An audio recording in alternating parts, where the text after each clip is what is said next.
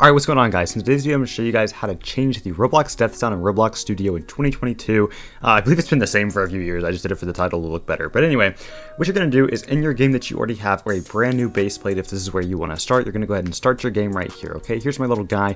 You're going to go to starter player over here. You're going to go to starter player scripts, open that up, and you are going to take this Roblox character sounds and copy it. So you need to be in game for this to work. You cannot do this outside of the game. So make sure you stop that right there.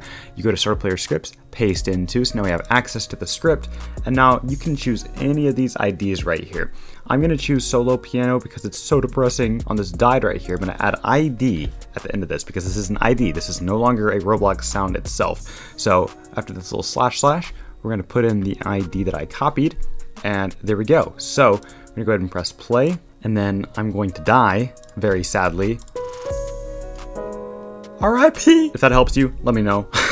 I know it's just a pretty lame death sound, but that's pretty much the end of the tutorial. If you guys enjoyed, let me know. I'll see you guys next time. Goodbye.